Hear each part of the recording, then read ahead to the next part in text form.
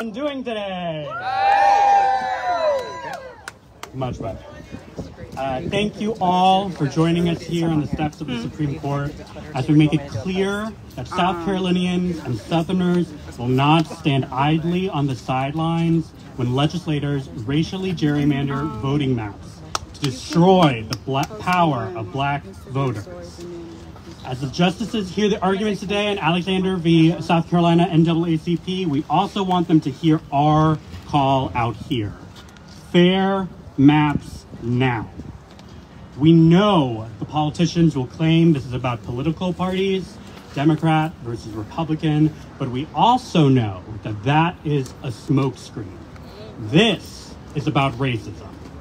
This is about historical discrimination against black South Carolinians. These maps, this gerrymander, it is immoral, it is unethical, and we are confident that the court will find it unconstitutional. Today, we are going to hear from advocates and activists from South Carolina and beyond speaking about the real effects of gerrymandering. First, I want to welcome to the stage singer Emma Brooks to come up and center our work today with a bit of music.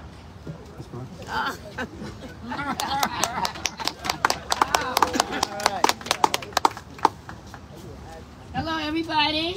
Hello. I hope everybody can hear me. Yes. I'm not the Temptation, but I'll do the best I can. Lift every voice and sing, till earth and heaven ring, ring with the harmonies of liberty.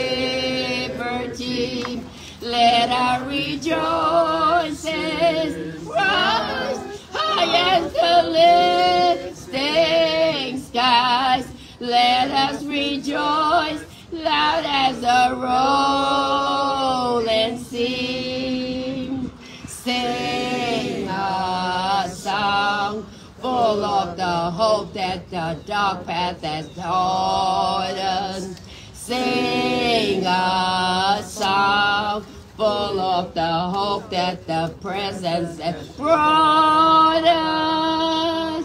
Facing the rising sun of our new day begun. Let us march on till victory has won.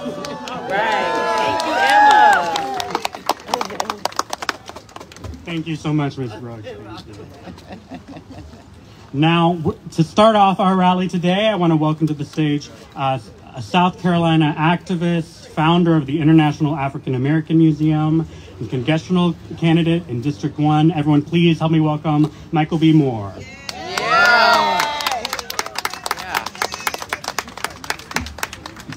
Good morning. Good morning. Today marks the beginning of oral arguments before the Supreme Court in the racial gerrymandering case for South Carolina's 1st congressional district. This is the district I call home, and it's the district that my team and I are working so hard to represent in Congress. As I stand here today outside our nation's highest court, I'm deeply moved by the legacy of my great-great-grandfather. His name was Robert Smalls. He was a towering figure in the South Carolina Low Country and during the Reconstruction era. I'm so deeply honored and proud to be vying to serve for the very same seat that he served in back almost 150 years ago. After seizing his freedom in Charleston Harbor, Smalls emerged as a beacon of hope. He became the first African-American to command a United States naval vessel during the Civil War. He served in both houses of the South Carolina legislature where, among other things, he wrote the legislation to create the first free, compulsory, statewide public school system in the entire nation. Robert Smalls went on to serve 5 terms in Congress in the United States House of Representatives, but in 1884, his district was gerrymandered by extreme politicians who sought to mute his influence and silence the voices of those he represented. Sound familiar? Yes. Now in 2023, I find myself here on the steps of the Supreme Court, fervently advocating for the voting rights of roughly 30,000 Low-Country residents, many of whom likely are descended from the people that my great-great-grandfather served back in the day. Yet again, these communities have been unjustly deprived of their voice in Congress. Their voting power has been significantly, meaningfully diluted, and their rightful impact on our democracy has been unconstitutionally diminished. I want to read that again. Yet again, these communities have been unjustly deprived of their voice in Congress. Their voting power has been significantly diluted, and their rightful impact on our democracy has been unconstitutionally diminished. While 1884 may seem like a long time ago, the same cynical tactics endure in 2023, marginalizing one block of voters for another simply to maintain unearned political power by whatever means necessary. Democracy is a torch that we all must bear, not an entitlement that we can passively take for granted. It's a stain on our American character when we trade our nation's bedrock principles for unjust partisan gain. A federal court has ruled that 30,000 votes were unconstitutionally gerrymandered in South Carolina's 1st congressional district. These 30,000 voters lost their political agency and their voice in the People's House. One person, one vote is the cornerstone of our national creed. When we forsake this principle, it's a moral failure, unbecoming of us as Americans. That's why over the course of my campaign, I'm committed to not only fighting against gerrymandering, but also working to ensure that every eligible citizen's voice is heard through robust voter registration efforts. We'll work tirelessly to empower communities with the knowledge and the resources they need to exercise their vote. The state's legislature's gerrymandering of our district has been condemned as a disgraceful act, a bleaching of black votes. Black voters from our district, and a mockery of our cherished democratic principles. It's simply indefensible. As we move forward, it shouldn't be especially contentious or partisan even to simply demand respect for our laws and our institutions. It wasn't too long ago when Democrats and Republicans could come together to reaffirm our commitment to voting rights and the Voting Rights Act. I urge the Supreme Court to reaffirm the doctrine of one person, one vote in this case. John Adams, one of our founding fathers, warned us about this day. He said, "Remember, democracy never lasts long. It soon wastes, exhausts, and murders itself. There never was a democracy yet that did not commit suicide."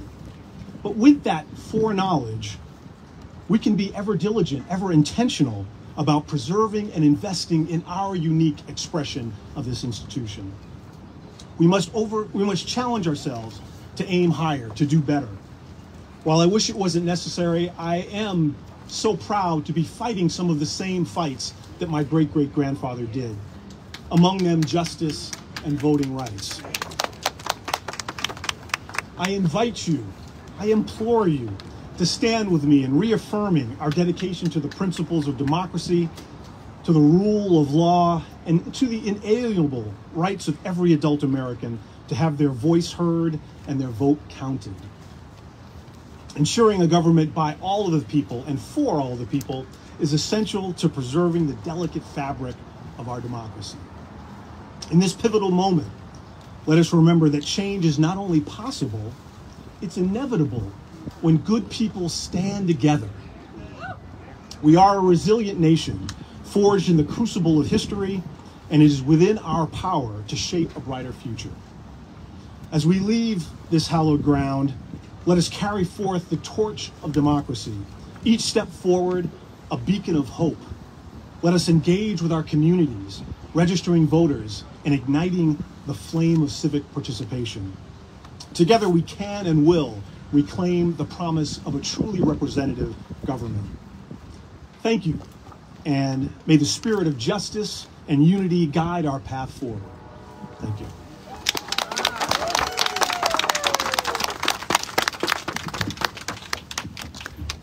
Thank you so much, Mr. Moore.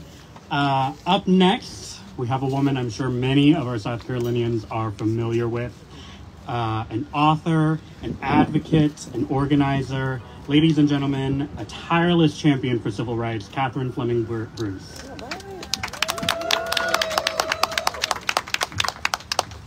Wow, thank you everyone. I'm so honored to be here with my fellow activists today as a representative of my state, supporting a decision by the Supreme Court that will ensure that voices of the people matter. We activists lift our voices daily, and this Supreme Court case has actually enabled a variety, a chorus of voices to be part of the dialogue.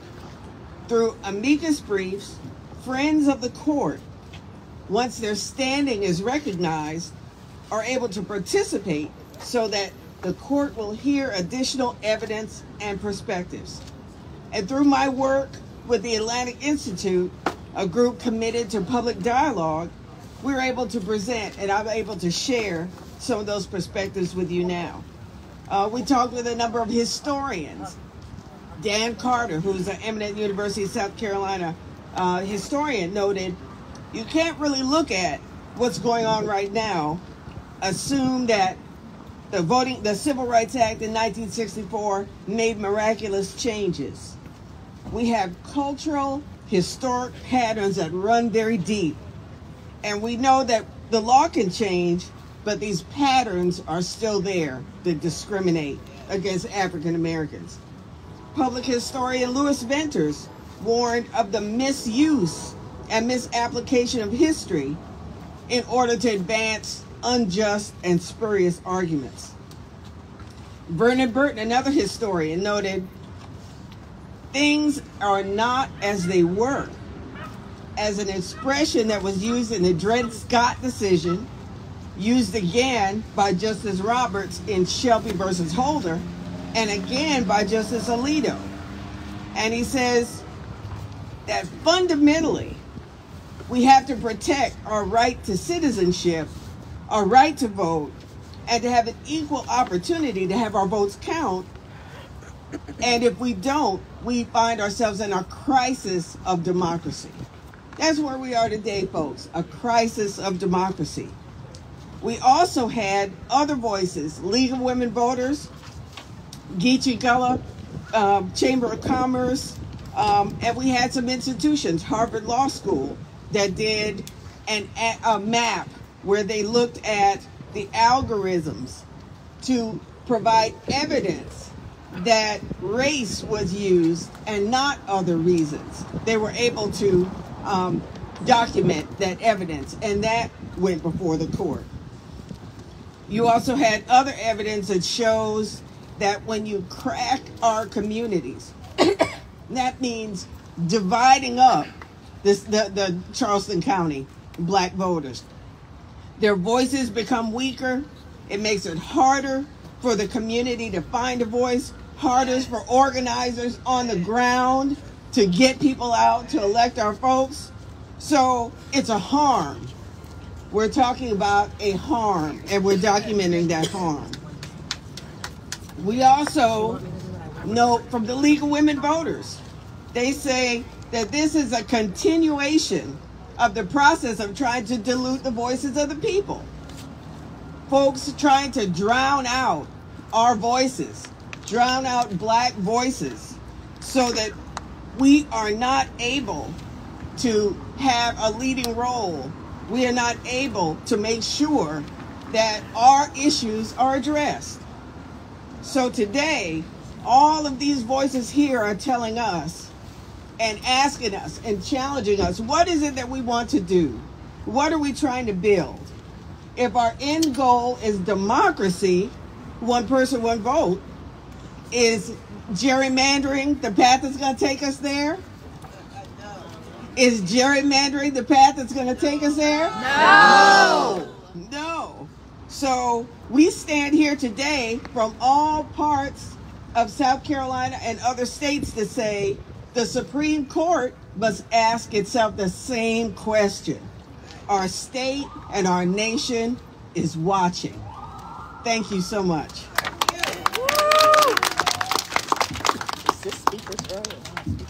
Thank you again, Ms. Bruce. Today, we are also going to be hearing from a man who works tirelessly to empower communities all across South Carolina. Please help me welcome Mr. Charles Mann.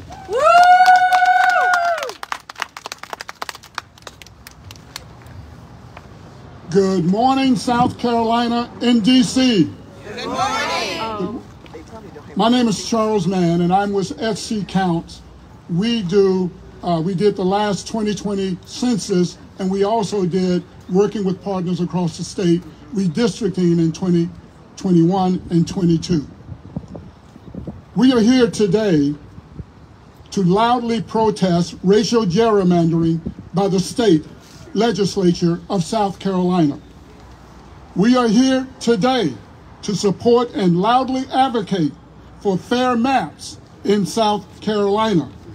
We are here to say to our legislature, we want the right to select our congressional representatives of choice, not yours.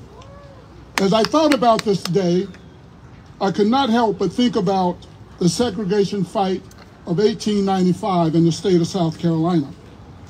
It was the white segregationist playbook in my home state.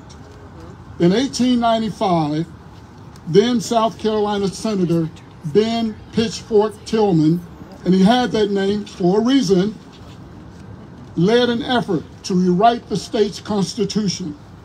The main purpose of that rewrite of the Constitution was to take away the voting rights of blacks. And it was also to disenfranchise black voters in the state of South Carolina. The effort was to undo the gains of Reconstruction, both socially and politically, of the state's black population. And guess what? They succeeded. But not without an eloquent fight from 6 black delegates to that gathering, including that of Robert Smalls, and you just heard from his descendant. They put up a magnificent fight. You see, Tillman believed the black people were ignorant, unmoral, lazy, illiterate, and corrupt. Now, any of you from South Carolina know that that description can be assigned to many people in our state legislature today. That's right. Tillman and his fellow segregationists wanted their state back.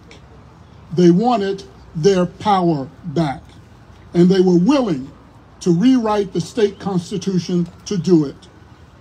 It was a remarkable fight by those 6 black delegates at that constitutional convention, but they lost in the face of overwhelming segregationist opposition. So now, over 125 years later, and now, after the gains of the 1965 Voting Rights Act, we're here at this Supreme Court to eloquently fight for our voting rights of black South Carolinians again. We are again fighting for our voting rights as our state once again seeks to take away the voting rights of black South Carolina. They still have and are using the handbook provided by Ben Pitchfork Tillman. Discrimination, folks, and racism, folks, is still alive in the state of South Carolina. That is why we're here today. As our ancestors stood against white opposition in 1895, we must stand against opposition and racial gerrymandering in 2023. And this time, we will win. And we must win this fight in 2023 because in 2030, we will have another census and we will have another redistricting. And why must we win this fight? Because if South Carolina, ladies and gentlemen, continues to grow as it has, our state might be in position for another congressional seat in the House of Representatives. If that does happen, do we want it to be a racially gerrymandered seat not allowing us to vote for a candidate of our choice, I think the answer is a loud no. We must stop it here. We must stop it now. All for the future of our state and the future of Black South Carolina. This court must rule that those 30,000 black voters moved to Congressional District 6 was an act of racial gerrymandering. And we must correct it now, and we must correct it today. Thank you very much.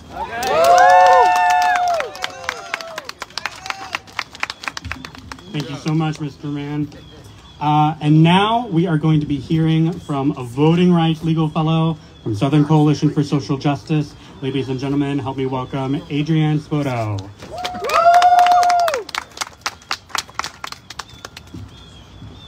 Hi, y'all. So, as we stand here today, legislatures across the South are trying their absolute hardest to stifle the voices of black voters and all voters of color. Rather than redistricting fairly, they carefully shape the district lines and they shuffle voters of color across those districts to keep them from being able to have a say in elections and elect candidates of their choice. But community keeps calling them on it, and the law says what they're doing is illegal. So what did these states do?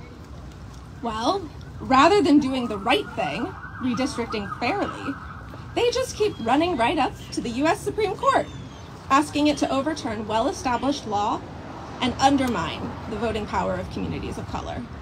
We've seen so much of this in the past years, and now South Carolina is here to try it again. In its most recent redistricting cycle, in 2022, South Carolina moved large numbers of black voters between Congressional District 1 and Congressional District 6. And these weren't just ordinary moves, they were moves carefully calculated to keep the share of black voters in Congressional District 1 low.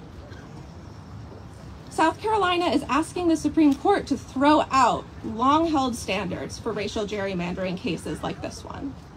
Under the U.S. Constitution, the court has long held that the use of race as a predominant factor in drawing a district is suspect.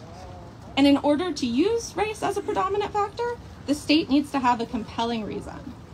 South Carolina has no compelling reason here.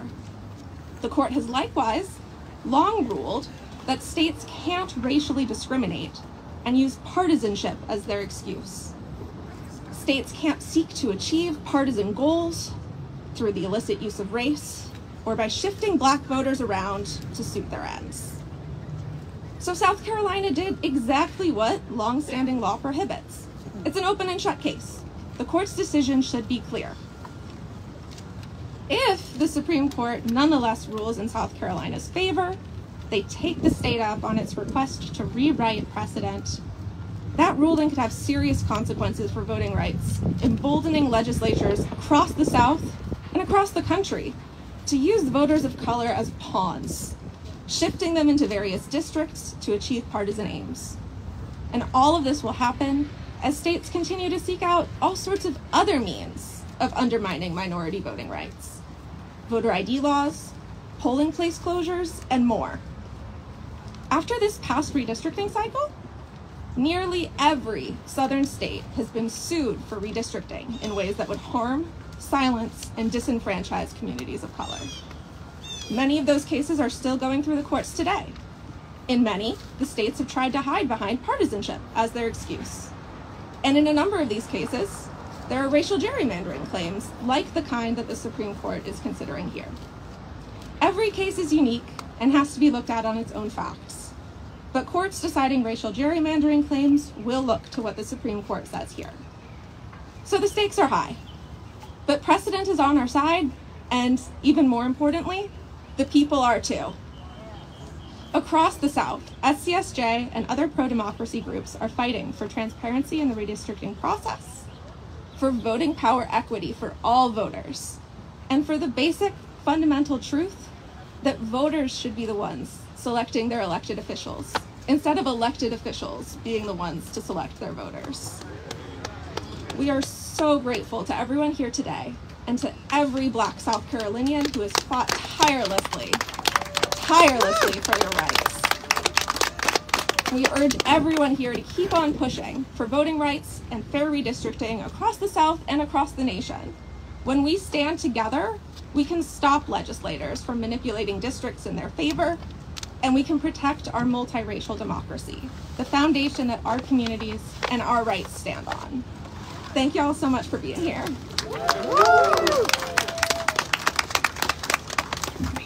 Thank you, Adrienne. Now, as you all know, South Carolina NAACP is at the heart of this case, and today we are going to hear from none other than Vice President Marvin Neal. Everyone give him a round of applause.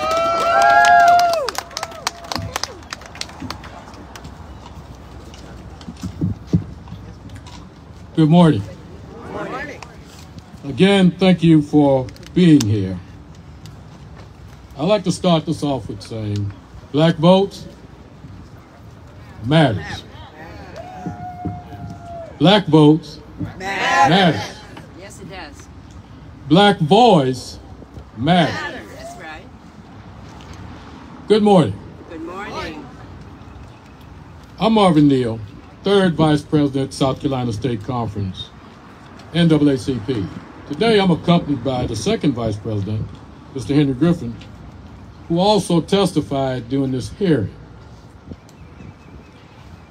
First, I'd like to say thank you to the NAACP State Conference, my president, Brenda Murphy, Taiwan Scott, the resident of Hilton Head, the plaintiffs who led in the fight for the citizens of 1st District of Charleston, the 1st Congressional District, for filing this lawsuit. The NAACP teams of attorneys, Legal Defense Fund, ACLU South Carolina, and Arnold and Porter for the great work that has been done and the continuous work of the NAACP and their coalition partners. I would also like to say thank you to Southern Justice Coalition for their sponsorship and their support of this rally also. Thank you. In February, just some background, 2022, the NAACP State Conference claimed that Congressional District 1 is racially gerrymandering in violation of the 14th Amendment. After an 8-day trial, a 3-judge panel in the federal court in South Carolina unanimously ruled in favor of the NAACP South Carolina State Conference this past January 2023. The 3-judge panel ordered that the state of South Carolina draw a map that's complied with each U.S. Constitution. Despite the ruling, the pleas of the constituents to ratify the map and move on and ignoring its responsibility to districts that so not unfairly harm black voters, the state legislators of South Carolina appealed this decision to the U.S. Supreme Court, which will hear this case with oral argument on this 11th day of October 2023. That's why we are here today. South Carolina legislators, they appealed a victory that was won in Charleston, a victory that was won in Charleston, a victory that was run in the federal court, a victory that will be won today. Right. When we fight, we win. When we fight, we win. If the Supreme Court affirms the 3-panel judge's decision on today, which I know they will, the South Carolina General Assembly will have 30 days to draw a constitutionally complied map. Constitutionally complied map. Let's make it clear. Redistricting is not just about drawing a map. It's about representation and the allocation of resources. Far too long, blacks and low-income communities in South Carolina have suffered because of unfair district lines and lack of investment in the areas like healthcare, infrastructure, education, and sustainability. The black voters of South Carolina and across this nation deserve voting maps that work to empower, not diminish the black vote. Not diminish the black vote. That's right. These maps are symbolic of a systematic attempt to break apart our communities and break down our voting power. Our voting power. The 1st Congressional District of Charleston deserves and demands a fair map that provides equal representation to all voters and that adhere to traditional redistricting principles such as keeping communities of interest whole like Charleston County. Those in power have preyed on our historical disadvantages and attempted to roll back the clock to time where we were not able to cast our ballots. Not today. Not today. Not today. Not today. That's right. We refuse to go back. That's right. That's right. We are here today to fight. That's what we're doing. We are fighting today. We are here today to win. That's right. And when we fight, we win. When we fight, we win. The NAACP South Carolina State Conference is determined to ensure that our voice are heard, both at this Supreme Court and on Election Day also. Voting is power. Black power is voting. That's right. Black power is civil rights. Black power is our right. When we fight, we win. That's right. We demand that this Supreme Court affirms our right to a non-discriminatory congressional map which allows us to exercise our constitutional right to vote. 14th Amendment. Let's be clear. Democracy cannot work without the black vote. It cannot work. In order for democracy to work for everyone, we must have equal access to the ballot booth.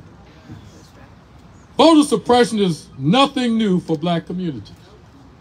For over 150 years, we have been subject to widespread attacks aimed at preventing us from exercising our constitutional right to vote. Make no mistake, voter suppression efforts are steeped in discrimination. The goal has always been to disenfranchise voters of color. These legislators recognize that voting is power, because voting is power, and they want nothing more than to take that power away from the communities of color. This case is further evidence of the fact that the NAACP, National Association for the Advancement of Colored People, is committed to doing whatever it takes to ensure that every eligible voter have access to the ballot booth. That's our job. That's right. That's why we are here today.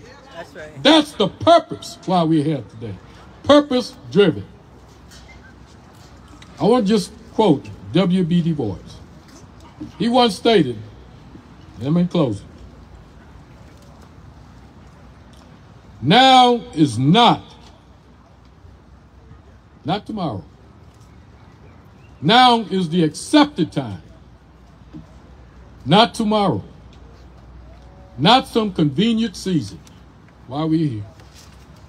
It is today that our best work can be done.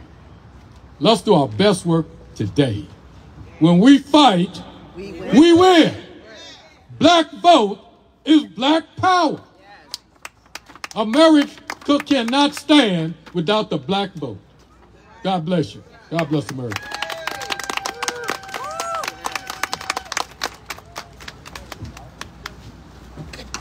Thank you so much, Mr. Neal. And now, please help me welcome to the stage President of the Gullah Geechee Chamber of Commerce, Marilyn Hemingway.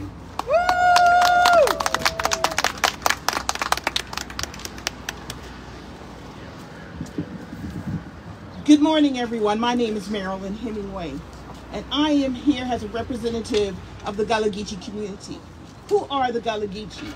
We are descendants of enslaved Africans brought to North America, kidnapped to North America because of their knowledge of how to control the water and manage the land to grow the indigo, rice, sea island cotton, and sugar cane. We are proud descendants of an evolutionary foundational culture that is foundational to African American culture, that is foundational to American culture. Yet, when our ancestors were brought here because of their knowledge, they received no compensation. And it is only since 2009 that minimum wage became $7.25 an hour. It is time for South Carolina to take their foot off our neck. It is time to end the hypocrisy of saying this is not race-based gerrymandering. This has real impact on economic uplift and opportunity in our community. So I want to take a few minutes, just a few minutes, to discuss with you the significance of voting rights and economic justice. These two concepts are not disparate, rather they are intricately linked, forming the very foundation of a just and equitable society. And we are a living culture that evolved from an injustice. It is time to have justice. Let us take a moment to delve into the significance of voting rights and how they are integral to fostering economic growth. First and foremost, voting rights in the form of equitable maps are the cornerstone of any democratic society. They ensure that every citizen, regardless of their background, has an equal say in shaping their nation's destiny. In a democracy, each vote is a voice, and every voice should be heard. When we protect and expand voting rights, we safeguard the fundamental principle that all individuals, regardless of race, gender, or socioeconomic status, have the power to influence the policies that impact their lives. Yet it is essential to acknowledge that voting rights have not always been universal or accessible to all. And that is apparent in how our State House wrote the first congressional district map. Throughout history, Black communities have faced significant barriers when trying to exercise their right to vote. These barriers not only infringe upon the principles of democracy, but also hinder economic uplift. When a substantial portion of the population is disenfranchised, the potential for inclusive economic growth is stifled.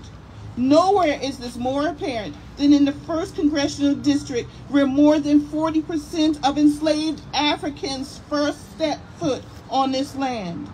Our ancestors who evolved into our beloved Gullah Geechee community, and where more than 80% of African Americans can trace their ancestral roots along the South Carolina coast. Therefore, where the first congressional district goes, therefore goes America.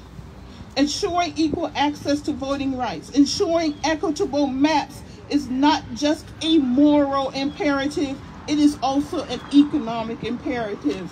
When people can participate in the democratic process, they have a stronger voice in shaping policies that can drive economic uplift. This is particularly crucial for Black communities, as they often face the most significant economic disparities. Need I remind you that for 400 years, our ancestors were not paid for their knowledge and their labor. When these communities can vote, they can advocate for policies that address these disparities, creating a more level playing field for economic opportunity. Moreover, voting rights, equitable maps are intricately connected to the allocation of resources and investments in society. When every citizen has a say in elections, governments are more likely to invest in infrastructure, education, healthcare, and other essential services that promote economic development.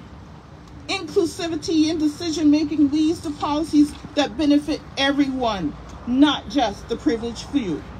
Conversely, when voting rights are restricted or denied, economic development, economic justice can and will suffer. We've seen historical examples of societies where a small elite controlled political power, leading to rampant inequality and a lack of economic progress for the majority. This must end. We demand that the South Carolina State House gives us equal maps. We demand that the Supreme Court rule in favor of those who have been suppressed. In such cases, the concentration of power in the hands of a few stifles innovation, limits opportunities, and ultimately hampers economic growth. In recent times, the world has witnessed efforts to undermine voting rights in various democracies. it is even more egregious when it is race-based. These efforts are often fueled by political motivations, and have no doubt it is political to use race. Threaten not only the democratic fabric of societies, but also their economic prospects. Enough is enough. Our ancestors did not do the work that they did, that we are standing here today continuing to fight for equitable maps for voting rights. As responsible citizens, we must stand up for the preservation, expansion of voting rights, and equitable drawing of district lines, as they are essential for fostering an environment where economic development can thrive. Without us, there is no you. Voting rights and economic justice are not separate issues, but deeply intertwined elements of a flourishing democracy. When we protect and promote voting rights, when we protect our citizenry through fair and equitable redistricting, we ensure that every citizen has a voice in shaping their nation's economic policies. This in turn leads to more equitable and inclusive economic justice, benefiting all members of society. It is time to take your foot off our neck. So let us stand together to champion a fair and equitable 1st Congressional District, for in doing so, we pave the way for a brighter, more prosperous future for all. Thank you.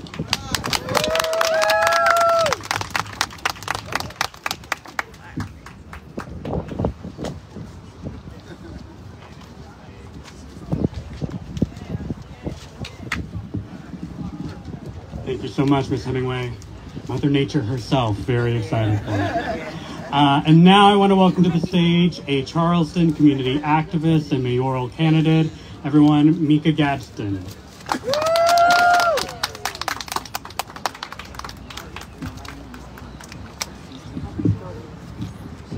You know, there's not much I can add. We've heard such amazing, fine points. So what I want to do is I want to punctuate much of what we all heard today, such strong and moving sentiments. I'm just going to tell you more about my personal story, because my personal story is the story of so many people who are here today. I'm what you call a come-ya, been-ya hybrid. All right.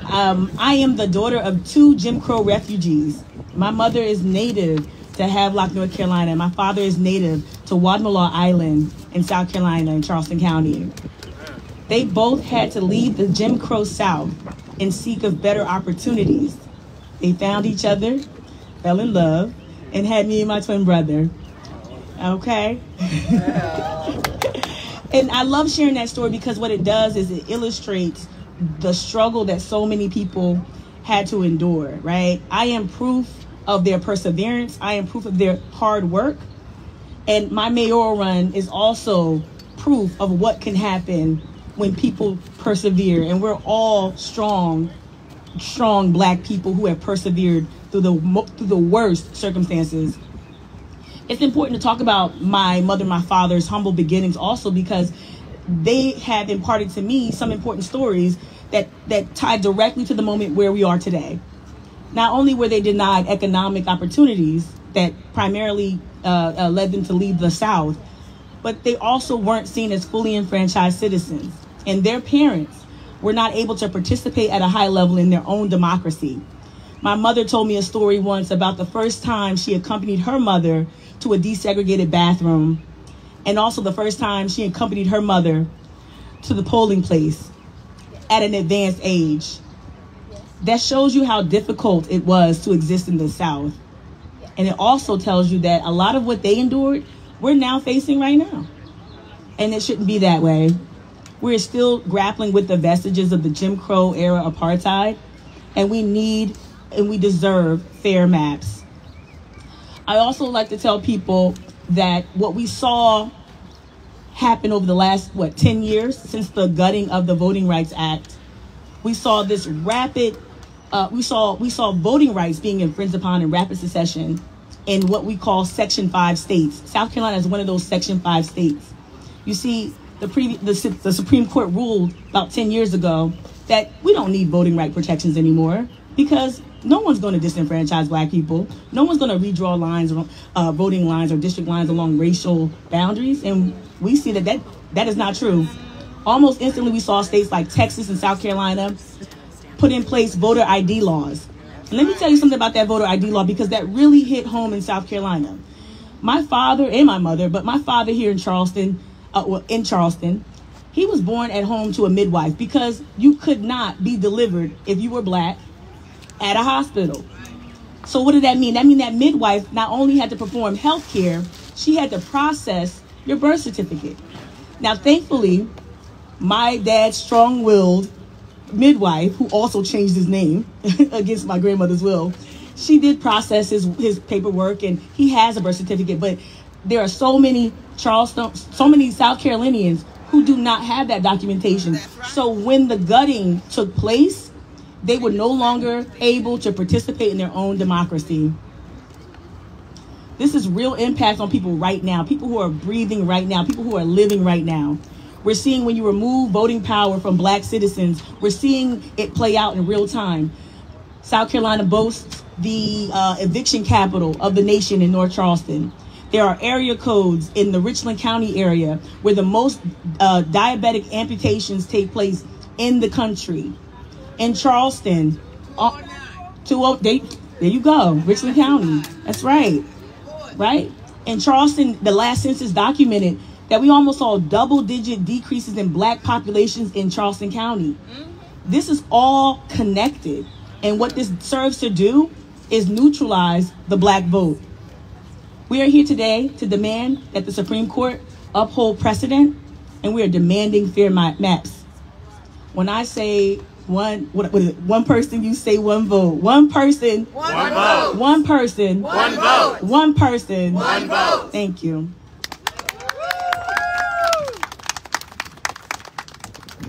Thank you, Ms. Gasson. And let's give another round of applause for all of our speakers today. As we wrap up our program this morning, I want to welcome back up to the stage Ms. Emma Brooks to lead us all in one more song.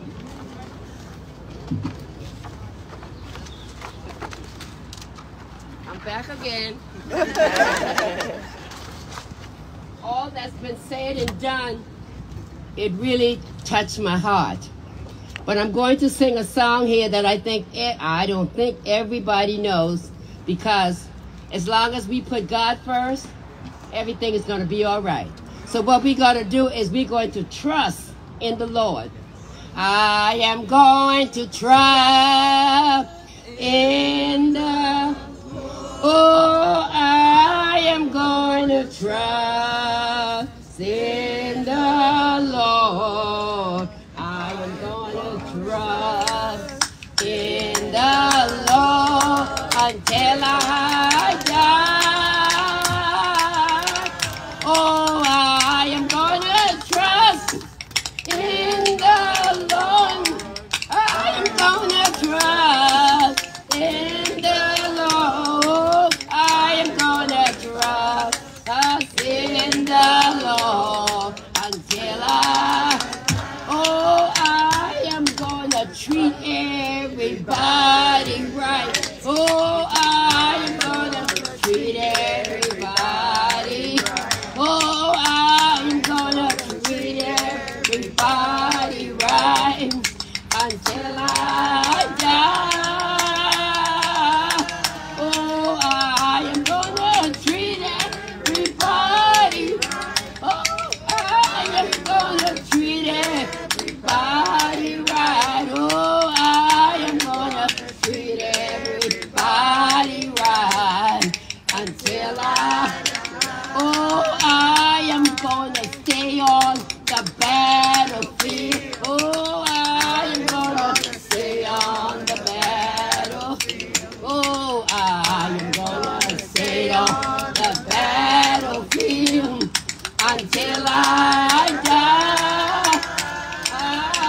Oh, I am going to stay on the battlefield. Oh, I am going to stay on the battlefield. Oh,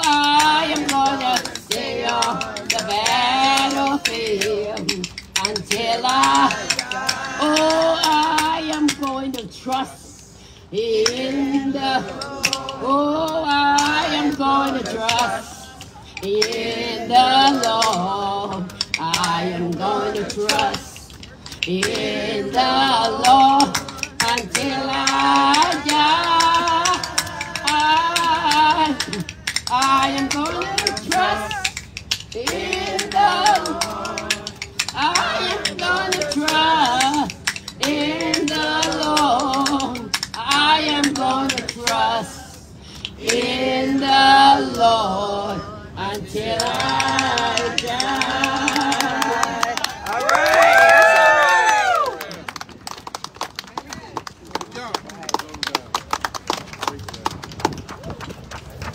Okay, last thing.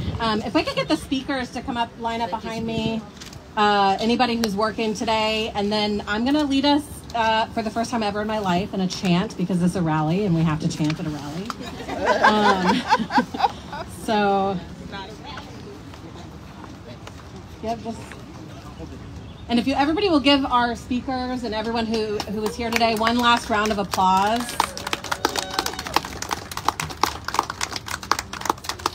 I want to first say we've got our signs, listen to Black voices, protect Black votes. That's what's important here today. That's what we want the Supreme Court to do.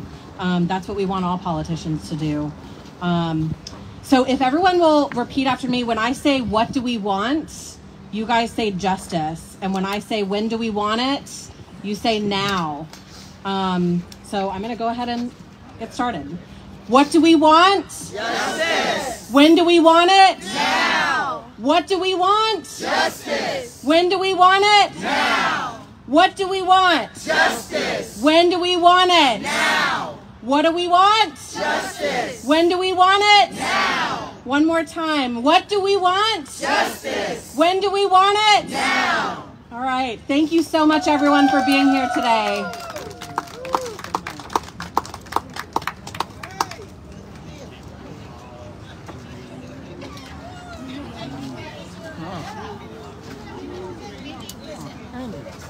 I had some people who were trying to watch it on streaming and they couldn't get to it. Oh, it's